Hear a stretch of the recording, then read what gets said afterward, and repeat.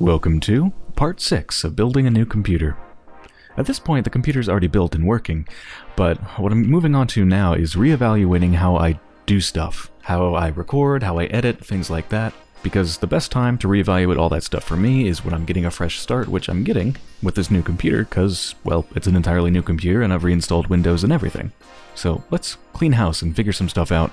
First thing I want to focus on is deciding exactly what quality I want to record at with OBS, how I want to tweak the settings. In the past, I've gone with something that's just kind of pretty good and it's fine and I've just left it, which has worked out pretty decently, honestly.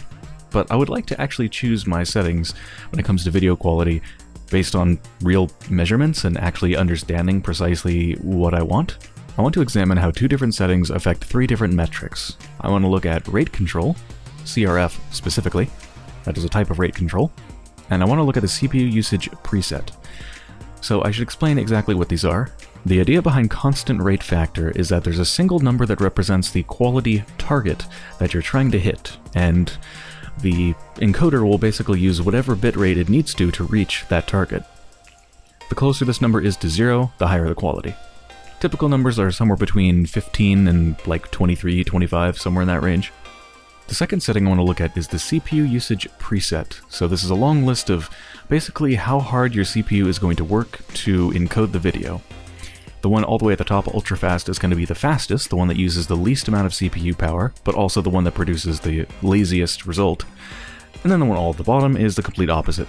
From my experience, you're probably going to want to use something in the top 3. Anything else is most likely something you're going to want to use if you're, say, encoding something offline, not in real time, like exporting something in Adobe Premiere or some other complete finished result. But when it comes to recording in real time, probably the top 3 are what you're going to want to use, and you'll see more about that later.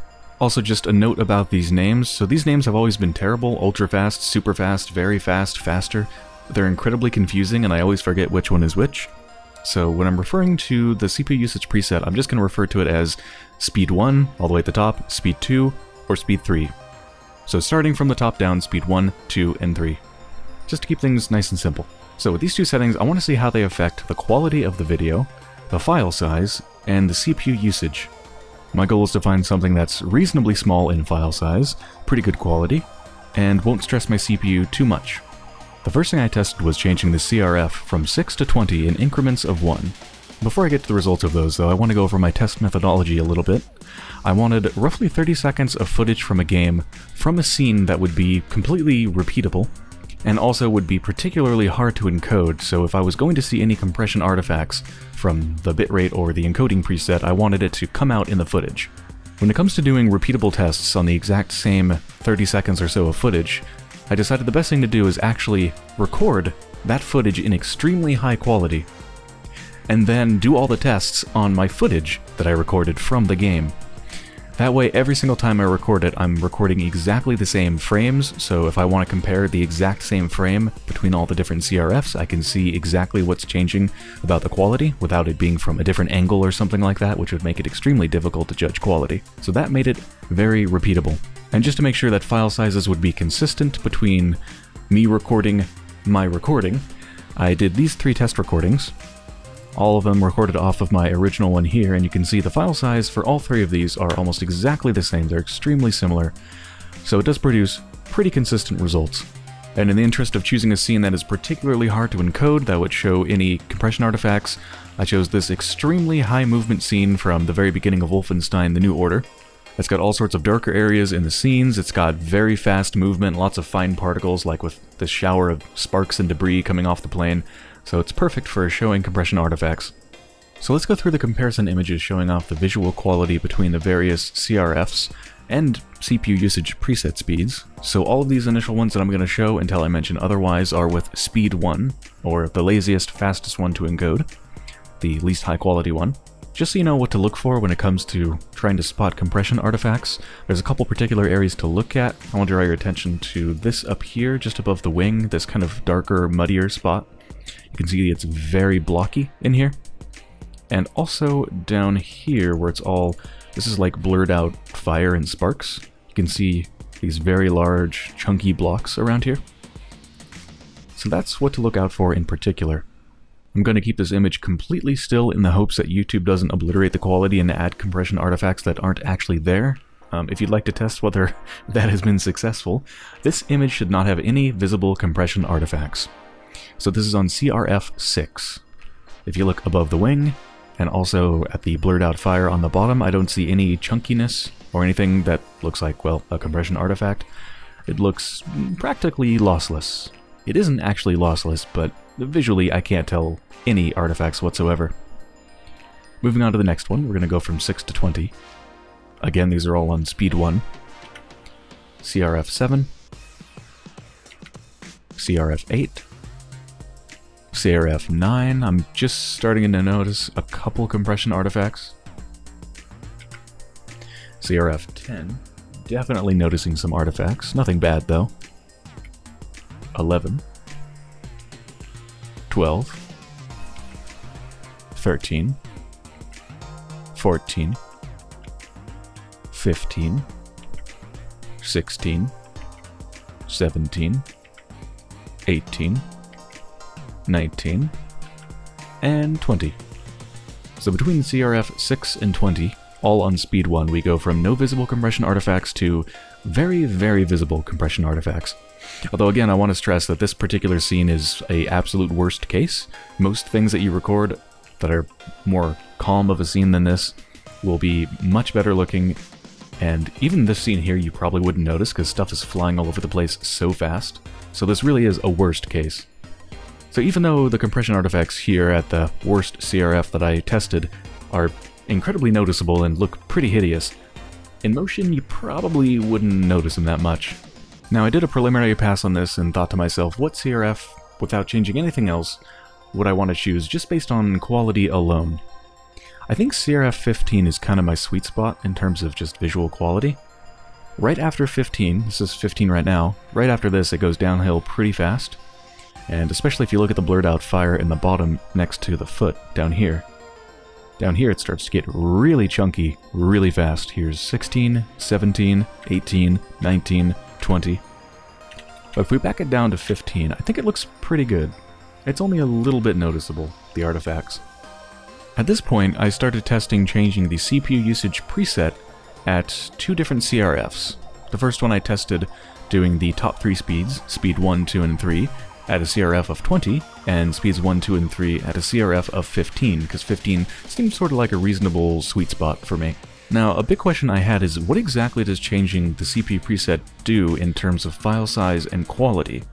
Because I was thinking, theoretically, with the constant rate factor being a quality goal that it tries to hit, what happens when you make the CPU work harder to encode it and change the preset from speed 1 to 2 and 2 to 3?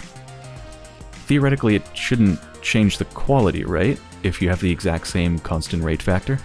So I was thinking it would probably just change the file size. Maybe it would be more efficient and make the files smaller. When it comes to quality, we actually have an interesting result. So, this is CRF 20 on speed 1. Here's speed 2. And here's speed 3. Interestingly, even with the same CRF, the quality definitely does change. It is significantly better when you go to speed 3 compared to speed 1, and even speed 2 compared to speed 1. Speed 1, speed 2, speed 3 looks significantly better. Even just on speed 2 it looks much better. Now here's CRF 15 at speed 1, and now speed 2, and now speed 3. So similar to when I had a CRF of 20, even with a CRF of 15, changing from speed 1 to speed 3, it gets significantly better looking in quality. So I'm noticing a significant quality difference between speed 1 and 2. Here's speed 2 now. It looks quite a bit better, especially if you look down at the fire down here by the boot, the blurry fire.